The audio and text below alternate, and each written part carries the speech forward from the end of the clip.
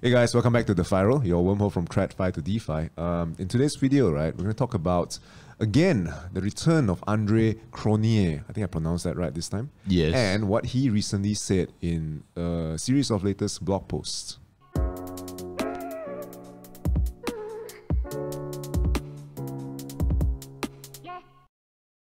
Hello guys, as usual, nothing of what we say in this video should be taken as financial advice. If you actually need financial advice, please speak to a pro. So we talked about this before, right? A few weeks ago, in fact, not even a month, I think, that Cronje left DeFi. Supposedly just through a series of tweets, not even by him, by his co-founder. And MJ, could you give us a little bit of a refresher of what exactly happened? Okay, so what happened was that after this thing called Seafood Gate, which was concocted by the guys at Time Wonderland, he was a little bit, whether that was the cause or that was the trigger, but basically he was very demotivated to build in DeFi anymore. So again, for context, you guys can watch the video that we put in the cards about who Cronje is, but he's one of the biggest builders in DeFi. And because of what happened, he just wanted to quit and he went silent for maybe a couple of months. After that, he came up with a blog post, essentially with a bombshell review of now he thinks crypto should be regulated, or rather, to be specific and technical, he believes in this thing called regulated crypto. Okay, he's joined the dark side, it seems like. Yes, so some people are, calling him a traitor. Some people are heavily disagreeing with him, and yeah, and why he believes that, and maybe I'll just read it out. Right, is that he is very against crypto culture, and he wants to introduce something new, and that's why he thinks regulations can be useful. So this is just an excerpt from his blog post on link Medium. it in the description as well. Yes, I've long been vocal of my disdain for crypto culture and my love for crypto ethos. Reading that might sound weird, but crypto ethos is concepts like self-sovereign rights, self-custody, self-empowerment. Crypto culture is concepts like wealth, entitlement, enrichment, and ego. So Spicy, man. So that is essentially what's happening in brief, and it's quite shocking. If it comes from some random, if it came from us or some random guy, it wouldn't really be an issue. But coming from Andre, or so-called, in the last video we mentioned, he's like one of the core builders of DeFi as we know it today, right? He started Yearn Finance, and you can dig into the rabbit hole on your own. Right. Now, you sent me the article yesterday. I checked it out. I read it through. But I felt like it was for me, it was very blur. I know you delve much deeper into it. Why would you say, why is regulated crypto an issue for a lot of people in DeFi? Yeah, it's all against the idea of see, there's two versions of the pioneer spirit of crypto.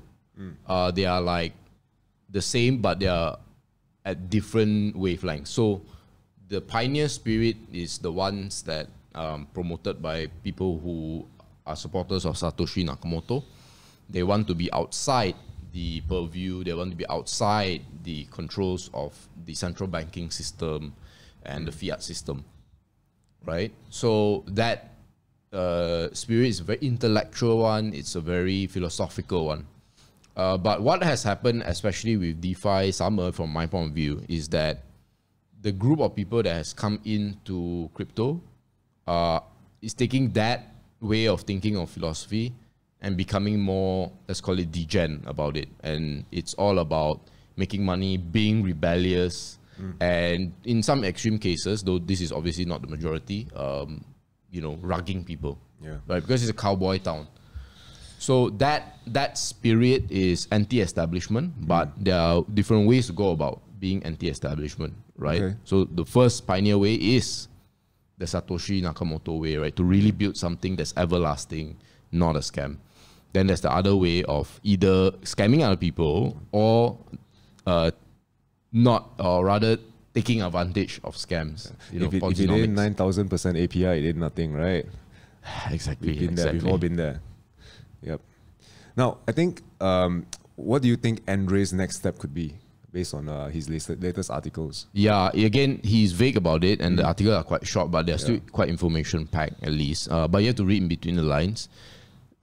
He is very optimistic. I would say he's very keen to build or help advise, maybe even help mentor governments build sovereign or regulated crypto blockchains. Yeah. So again, there's a difference between crypto regulation and regulated crypto. So that's the thing that I was really blur about in the article, right? That is the distinction that I think is important to be made. Yes, regulations versus crypto regulation. Yeah, so crypto regulations is what all these boomers who have not really dealt much into crypto will say, right? They want to regulate Bitcoin, they want to regulate DeFi, they want to regulate all this. Obviously, coming from the industry, Andre knows that that's not possible. However, the regulated crypto means is that right from the beginning, when they create the blockchain, people should already know this is a regulated entity that has laws where all the founders are dogs. Yeah.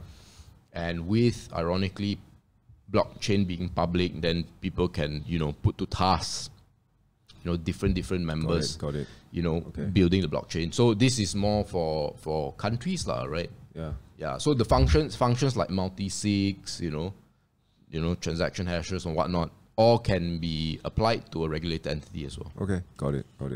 Now, I have my personal opinion on his this coming out of Andre after a month or so. But what do you personally think about this?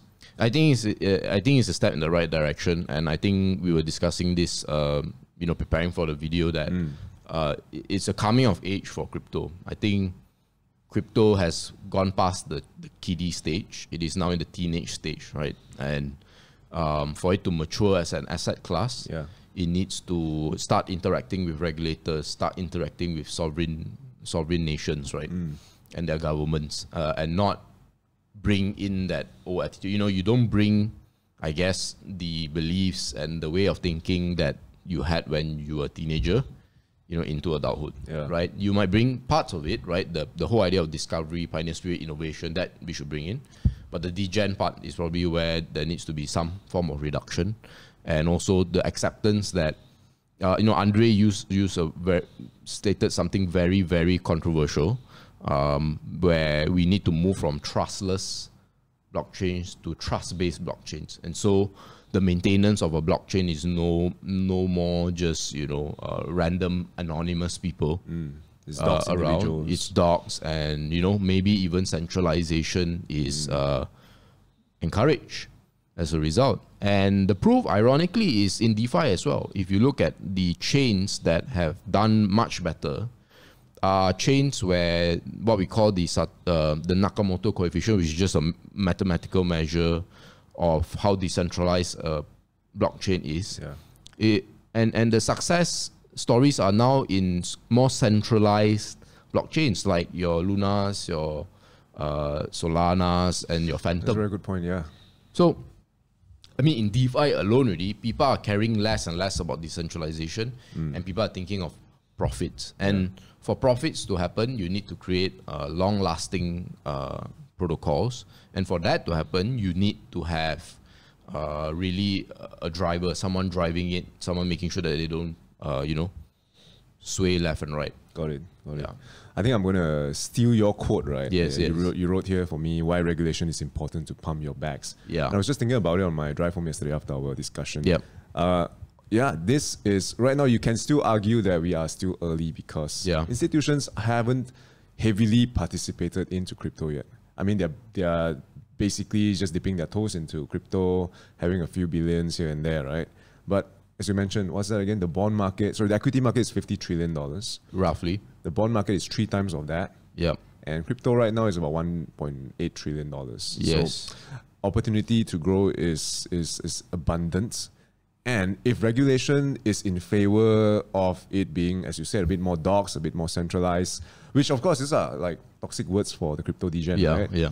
But if that's the case, right, if it does steer towards the direction that Andre wishes it to be, wouldn't that mean more trust based on some of these big funds, governments, And wouldn't that technically mean some of our own bags get pumped? Yeah, exactly. Yeah, so that's something, that's an eye-opening statement from your end that you shared with me yesterday. You any more thoughts on this? Yeah, I mean, you think about it, right?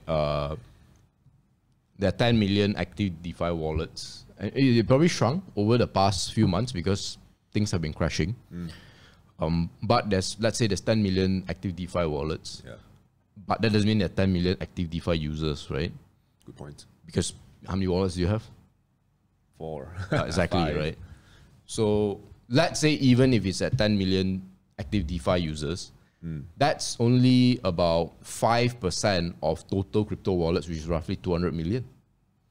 But the key thing is that the people who believe in decentralization and have all these leanings, plus have the degen attitude, because not everybody who believes in decentralization have that degen attitude. They're probably here already. Everybody that needs to be here is already here, right? Yeah. So if you think about it, if everybody that needs to be here from the decentralized degen perspective is already here, where is the new liquidity coming in? It has to come from, unfortunately, normies, right? Quote unquote, right? And we don't mean that in a derogatory way. We just mean that people who just want to keep things simple. We have better things to do rather than degening in crypto 24/7. I mean, being normal is a lot better sometimes. It's underrated, right? It's underrated. So, and here's the thing. The number of normies probably outnumber the number of degens by a factor of 100. Yeah, that point. And once it's regulated, normies will come in, pension funds will come in, big funds and all that. So I see this, to conclude, I see this as a move in the right direction, and it's a coming of age. And change is a hallmark of progress, right? And change usually has some sort of discomfort. Yeah. And I think with this causing some sort of discomfort to, fellow degens, let's call it, is the right thing to feel. Yep. Right? It's the same feeling when you bought your first Bitcoin. Oh, what if it's a scam? So now you're used to a certain way of doing things. Now the next step of evolution would be to feel some sort of discomfort by dealing with regulated entities. Yeah. I read the articles yesterday, and I went to bed feeling a little bit. I was disappointed, right, at like how much has changed over Andre's tone. But I woke up and reviewing this whole topic we're going to talk about today with a little bit more acceptance, a little bit more understanding, and I think a lot of DeFi people, myself included, feel like crypto is ours to own, right? But it's not. Yeah. It is somewhat of a public asset. Everyone should have a share in it. I mean, that's the whole philosophy of Satoshi Nakamoto anyway, right? In part, yeah. I would highly recommend people go check out the blog post. I think it's as cryptic as it is, it's also very poetic. You probably need a few reads to understand it. But any more final thoughts, MJ? Nope, that's it. Okay. Guys, if you enjoyed the video today, please like, comment, subscribe, and don't forget to turn on the notification bell, and we'll see you in the next video.